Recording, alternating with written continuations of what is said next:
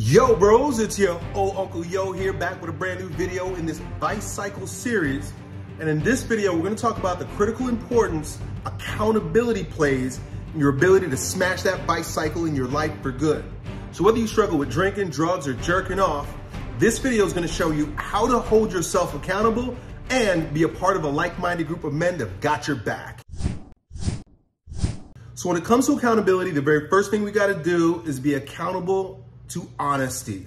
And so I have a friend once who said to me that there are three lives that each man lives.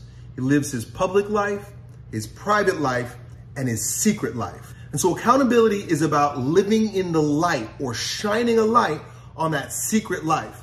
Those things that you hold on in and grow and fester because they never reach the light of day. My daughter fell and scraped her knee a couple of days ago. And as a result, she had a big wound and she wrapped it up and she kept walking around with it all wrapped up for days and days. And I asked her to open it up so I could see what's going on there. And it started to fester. It had a lot of infection in it. It was all moist and nasty. And I said, babe, that's not gonna heal until it reaches the fresh air, lightness of day. And so it's the same thing with a lot of our vices. They're like wounds on our soul. And as long as they stay there, it's like wrapping it up and then it starts to fester and grow mold. So what we want to do is live in the light. Being responsible is about being honest with yourself and honest with others about where you slipped up, tripped, and fell. There's no stories that are required. There's no excuses that are required. And you definitely don't want to be blaming other people. Taking full responsibility is mature and masculine. So when you man up and take responsibility for your slipping, tripping, and falling, you can also take responsibility for growing in virtue in each one of these areas and see where you failed so that you can pick yourself back up and keep going. By being completely objective, by reviewing past failures during the state of inflation, you can see triggers when they're on their way and avoid those stumbling blocks.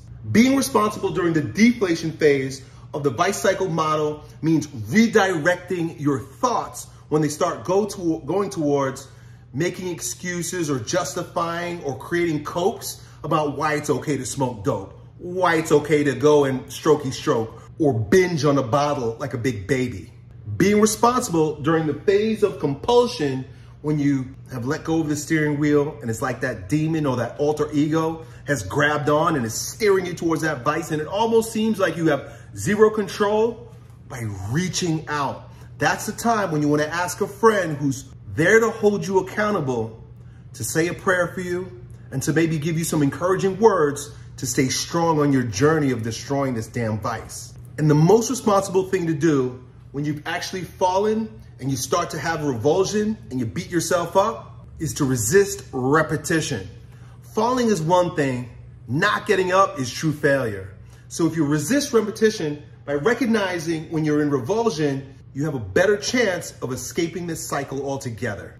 The second R of mature masculinity and living in light is that it's got to be relational. Look, we're all on the same journey. The minute you start thinking that your situation's different or no one will understand, you're actually falling into a form of pride that says that my problems are so big or I am so able that I don't need anybody's help.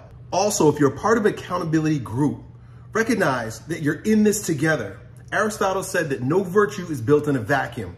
That means we need each other in order to grow stronger. And as the Bible says, as iron sharpens iron, one man sharpens another. The third R of mature masculinity and living in the light so that you can be held accountable for destroying that vice is that it's got to be reciprocal. It can't be one-sided. This is a mutual sharing of wins and losses. In most accountability partnerships or groups, there tends to be one of two extremes. There are those guys who seem to dump all their problems on everybody else and are looking for someone to save them. And then on the other side, you have the guys who are saviors. They want everybody to dump their problems on them and they enjoy the role of caretaker in solving everybody else's problems. Now to avoid this, in my War and Vice program, we hold several accountability calls per week, one of which is confessions. And that's an opportunity where every man comes to the table and lets us know where you may have slipped and fell. It's not about guilt, it's not about shame, but it's about getting it off your chest. That way, everyone's honest about their losses. We also have a day where you can come and share your big wins. Not only that, every month we have an awards assembly where you can be awarded for your big wins and triumphs throughout the course of the past 4 weeks. Everyone's encouraged to share their wins and their losses. That way no one's a victim and no one's held responsible for other people's failings. We got to keep it fair and reciprocal. The 4th R of mature masculinity and living in light so that you can destroy vice is it has to be regular. So that's why we have 5 accountability meetups per week. Connect consistently, not randomly. And for us, that means attend the daily gatherings and engage in the community. Whatever your accountability partnership, it shouldn't be like a booty call where you just call someone when you need something. It's got to be regular, it's got to be consistent, and it's got to be fair. Constantly get in touch with each other, even when you're not falling. That way, that person's there and wants to support you when things are getting tough. So if you want to make accountability work, consider those 4 R's and live in light. We also have 2 tips that are going to support you in making this really stick. First is to remember that it's all about clear agreements and not consulting. Your accountability partner or accountability group is not there to save you or to walk you off the cliff. They're there to offer prayer and encouragement to stand firm. Remember, if somebody comes to you and they're looking for support, you can use a petition prayer. Lord Jesus Christ, have mercy on my friend now in his time of need. It's as simple as that. Key to success number 2 is dependability, not dependency. Keep in mind, this is about you doing your part. Your struggle for freedom should never be anybody else's responsibility. That would be called dependency. So excessive communication and expectations need to be avoided.